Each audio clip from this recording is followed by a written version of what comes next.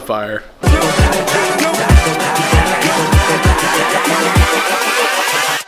Hold up. Cheers.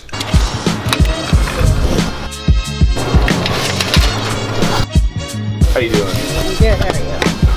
You have a good day? Yep, thanks so much.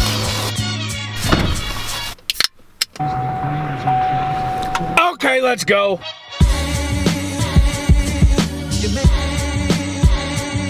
If I can't do it, homie, it can't be done.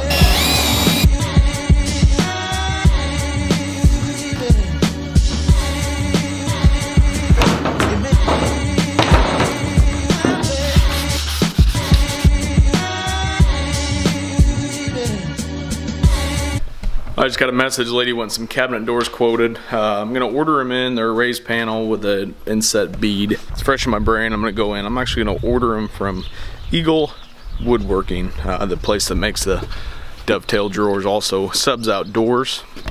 Super easy to order. They have all the styles and profiles there. You just click on what you want, put in your sizes.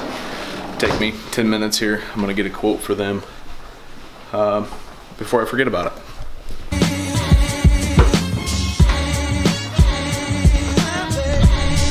Okay, just a handful of doors, inputted all the information. I usually get a quote back pretty quick. They're gonna be paint grade. The doors were red oak. So obviously paint grade, you don't need red oak, but if you're trying to match a grain, especially in a kitchen that's all lit up, you're gonna see the different grain patterns. So even though they're getting painted, I need to match the existing ones in red oak. So after my labor, I'll probably put another 250 on the job just to get some juice on it, as Chris Hempstead calls it. Those are good little gigs. They're kind of a pain sometimes, but at the same time, like, hey, a buck's a buck. Oh, this is Jeff. Wrong line, Carla. You're all right. It's Jeff Hempstead. I can't help you with that. Oh, that's all right. Yep, take care. All right, that last door was a little bit big. Just trimmed off a blade, no big deal. We're gonna start tearing these down, finalize sanding the doors, finalize sanding the face frames, get them wrapped up, and in the trailer out of the way. Everything's done. One center shelf on the big one, a little bit of trim. Time to take them to paint. So I thought I needed. So I thought I needed.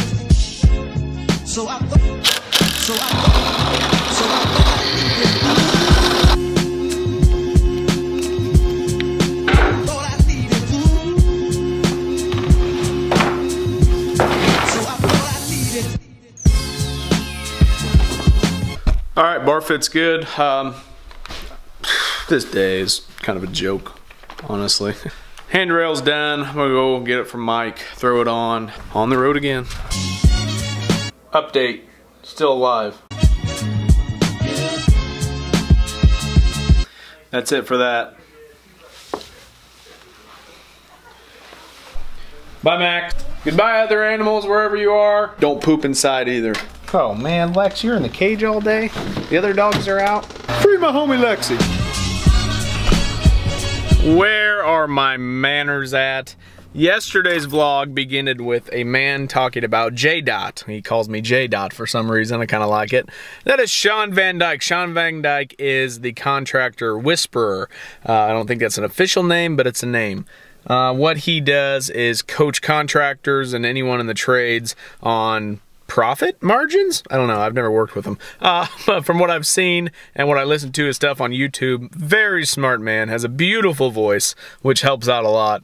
But very business savvy, very smart, has a lot of the inside that a lot of Joe schmucks like myself don't really pay attention to. I think all we focus on is work, get a check, work, and he kind of breaks down, is that check worth all the work that you're doing? So I will link his page below. I don't think his YouTube is interactive as his Instagram is, but nonetheless, go search Sean Van Dyke on all your favorite social media outlets.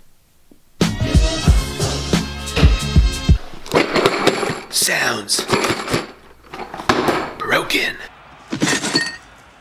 Sounds broken. Most likely, sir. I'll bet it was something nice, though. I guess I won those at IBS. Neat.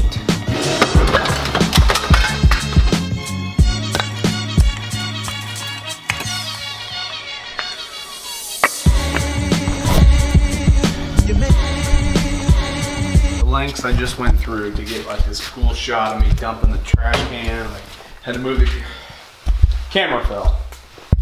Damn it. Remember like the weirdest things from your childhood? Fuck it out.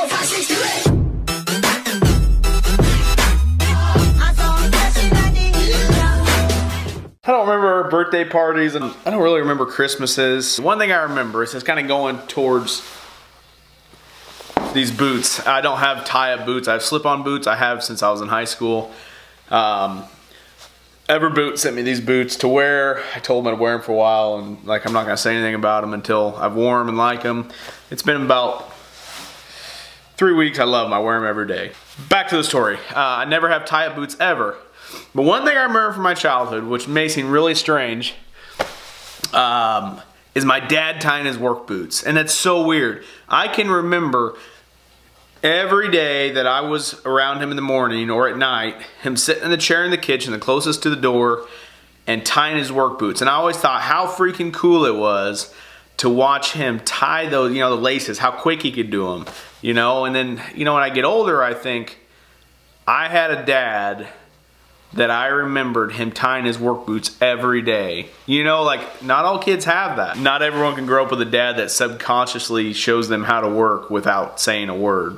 And that's the way it was. And he'll watch this, but if you talk to him or you ask him, he never thinks he did enough. You know, my dad never thought that, and he still don't think that he did enough for the kids, or he thinks of all the stuff he should have done. But the fact of the matter is he has 3 kids that are, now I'm sounding like a tooting a horn, but 3 successful, good kids that have his last name that he can be proud of because of what we learned by just watching. So it's not always what you're teaching. It's not always the lessons you sit down and talk about. Sometimes it's just leading the way, making those footprints for someone else to walk in is the most beneficial thing, I think, as a leader, as a parent, or as a person, as a mentor, you can do. So so every morning I tie these boots now, and I just think back to a kid watching my dad lace up the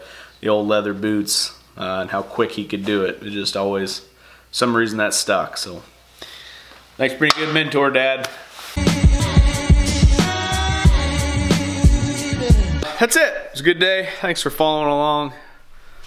Hit that subscribe button, would you? I never say that, but go ahead and give it a smack. A little smack, smack, smackaroo. You make